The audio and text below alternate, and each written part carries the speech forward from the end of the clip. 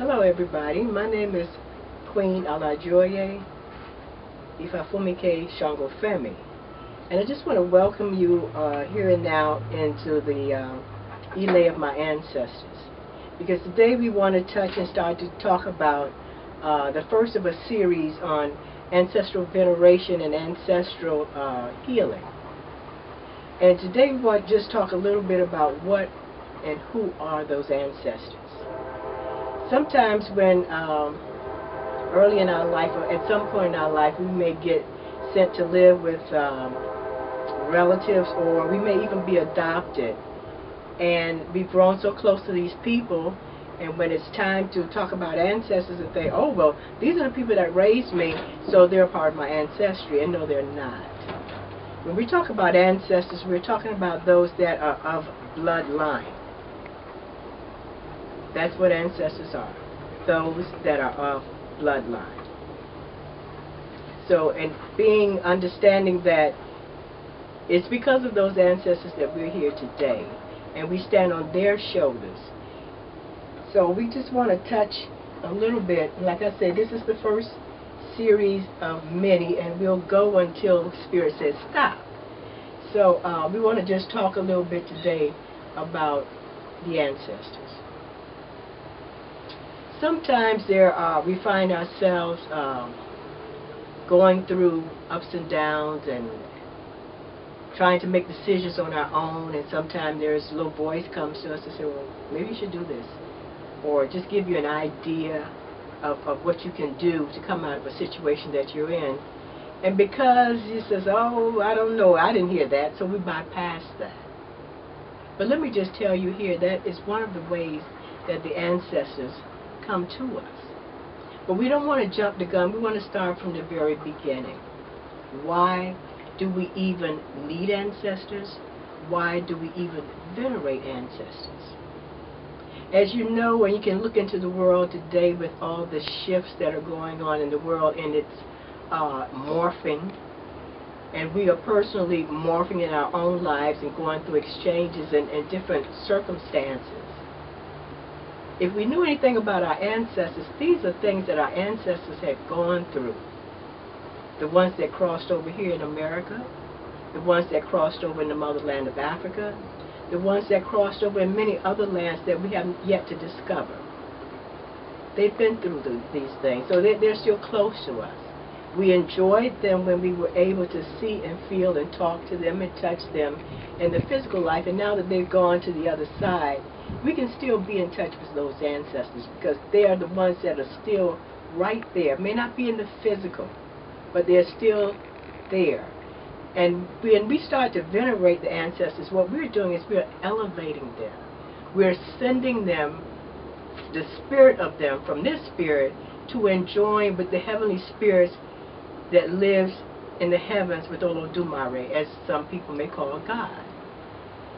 And once they have made that full journey, then they are ready to take their seat in the ancestral realm, and we may be able to call on them to help us in these days.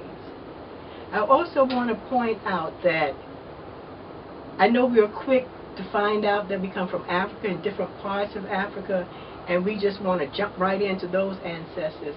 But we have to first learn about those ancestors that crossed over here in the Americas. Simply because we can't jump over them and jump to other lands, because if we jump over them, we may not get to even connect with those of other lands. We got to first give the obeisance to those that crossed over in the land that we were born. So, who are these ancestors? These ancestors are our mothers, our fathers, our siblings, our uncles, our aunts, our cousins, our grandparents. Those are ancestors, bloodline ancestors.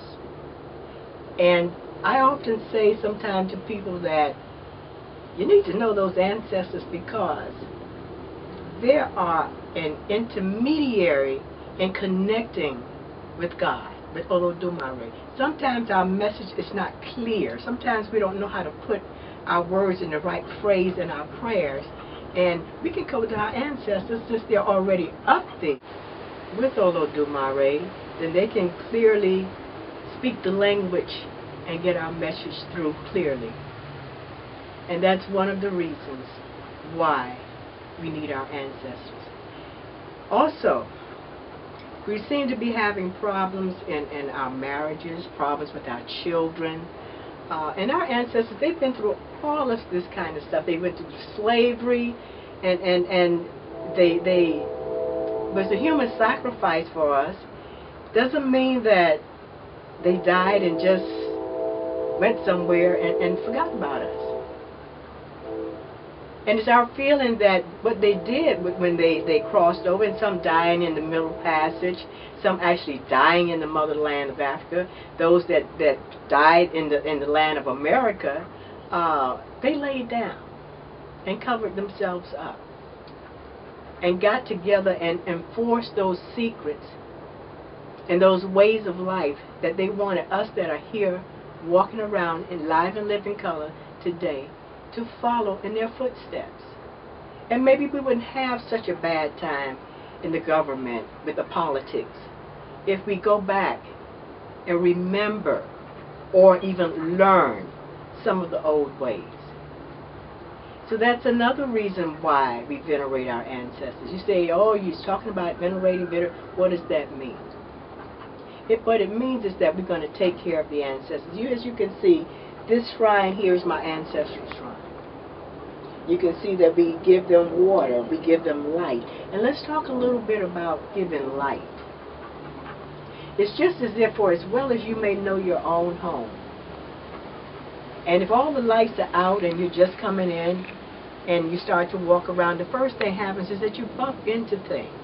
You start knocking over things. You start breaking things possibly. That's havoc. But if before you walked into that house you flicked that light on, then you could see your way. Same thing for ancestral spirits. A lot of them have not had their proper elevation. They haven't had their proper ceremonies. And some of them get stuck between this world and the next world. So it is our job to venerate and uplift them and give them light so that we move them where they need to go to enjoy with the other ancestors, get cleaned up and everything that they need to do to prepare themselves. And if they did everything right, they're going to stay up in the realm with the ancestors. And when we get ready and need them, whether we get ready or not, we always need them. But in the event that we want to do something special, we have things that we do in order to call the spirits of the ancestors. They are the wind beneath our wings. They are the ones that still look after us as if we were newborn babies. They are the ones that still chastise us as if they were still living bodies here on this side of the world. So yes, our ancestors are so very important. And ancestors is something that everybody has. Doesn't matter what race, doesn't matter what color, doesn't matter what culture, everybody has ancestors. And guess what? We as African Americans, and this is just a little joke that I have sometimes with myself, that we're the most unique people that ever walked the face of this earth. Because we're mixed with any, every, and all races. And we're still here.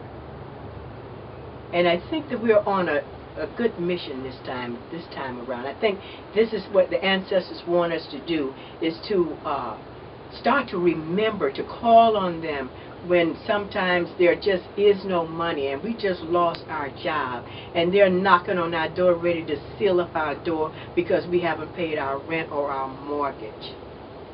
Or sometimes we don't even have food to feed our babies or even to feed ourselves. Those are the things that we call upon the ancestors for. A lot of them may not have lived in fine houses like we live today. They may not have had access to TV and computers and radio and those kinds of things. But they had a method of communication. And that's basically what we are really talking about here today, is communicating with the spirit of our ancestors.